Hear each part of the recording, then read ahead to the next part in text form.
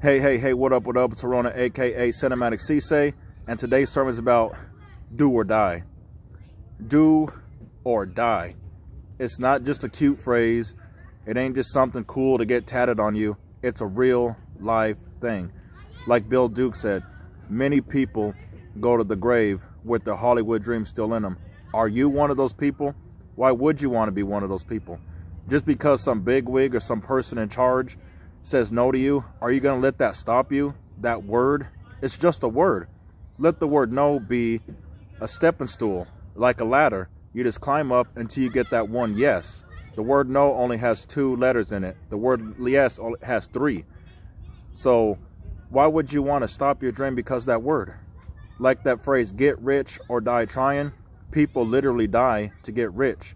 Why not have the same spirit about your God-given dreams? You either do it or you die. You either go hard or you go home. 2021, let that be it. Either go hard or go home. It's either do or die. Don't think about the setbacks you had this year. All of us had setbacks. I had setbacks. But in the game of 21, once you get 21, it's double.